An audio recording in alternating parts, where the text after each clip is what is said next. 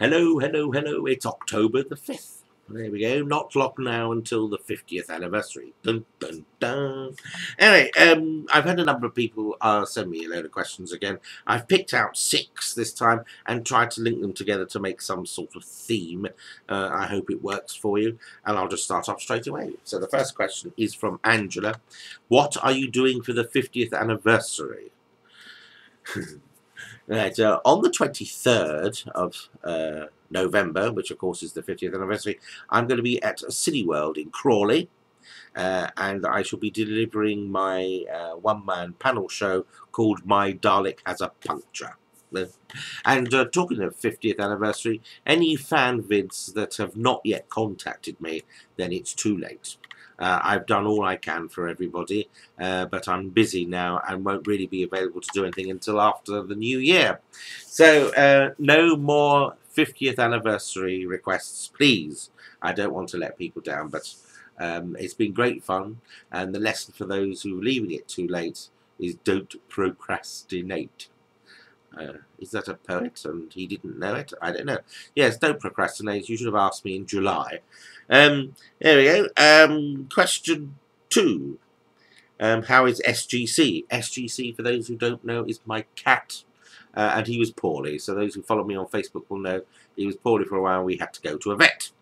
It turned out he had gastroenteritis, poor thing. And but 2 or 3 injections later, he was running around chasing mice again. So he's back to normal and everything is hunky-dory. Question 3. Alan, you've mentioned My Dalek Has a Puncture. Please tell us more. Yes, I mentioned it just now, of course. My Dalek Has a Puncture is an autobiographical panel show. Normally at panels, for those who go to conventions know, there's somebody who interviews me, or if I'm with other people, interviews us, and then it's open to the audience for Q&A. Well, in this case, in this show, I have a slideshow that's with various photographs, pictures, letters, goodness knows what, giving an autobiographical account of my life right up to the point when I'm offered Dorium.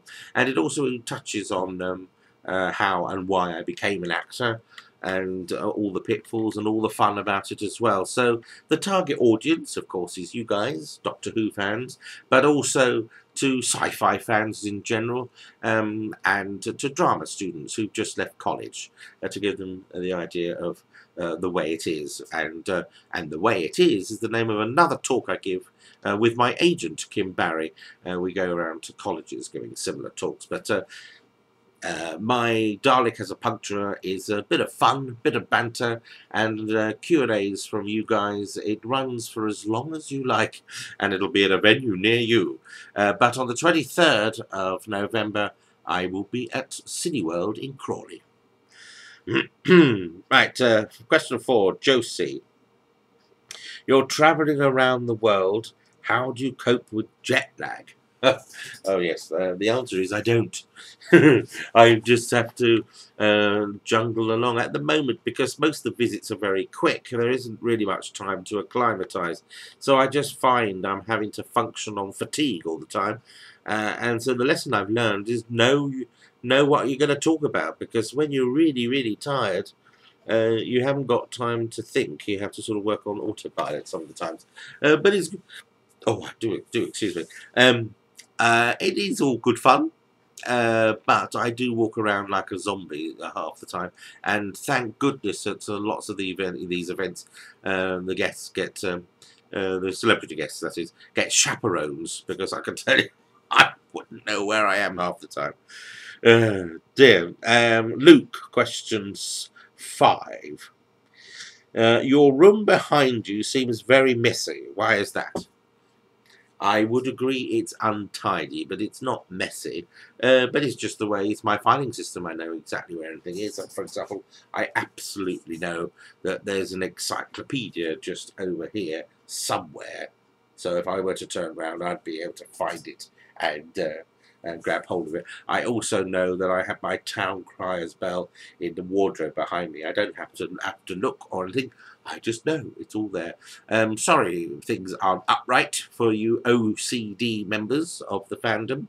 But there you go. My room is clean It is not messy, but I will agree that it is somewhat untidy. Alison, question 6. What is it like meeting people from other countries? To be honest, it's absolute fun. It's very interesting to see how other countries perceive the UK, because of course we all think the UK is the centre of the universe, but I would say that's probably the same for the French. The French think France is the centre of the universe, and the United States, of course, are the centre of the universe. Um, but it's very interesting seeing how people perceive what's going on in the UK, and also how they can get things incredibly wrong. I remember in Salt Lake City, I had a conversation with a young lady who was frothing at the mouth because she absolutely disagreed with the idea of the National Health Service. And of course, in America, there's a big hoo-ha at the moment about Obama trying to bring in some sort of healthcare package. Absolutely frothing at the mouth because she found it disgusting that the government can tell her where she goes for her operation. Well, of course, the diplomat I am not, really, because I had to tell her that she was stupid. I said, what made you think that the government will tell you when? Yes, the government tells you where to have your operation. I said, no, no, no. The government doesn't tell me. My GP and my hospital tell me. No, the government, and this is going on and on and on and on. And Tony and I experienced about 10 years ago a similar thing. We were in Italy and we were having dinner, and there were two middle-aged ladies from America, either side of us, who are absolutely convinced that Wales is connected to Ireland.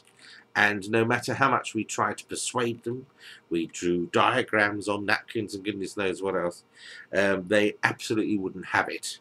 And that we were wrong, that we didn't know that Wales was attached to Ireland. So it's amazing how people can grab the wrong end of the stick half the time and believe that they're right.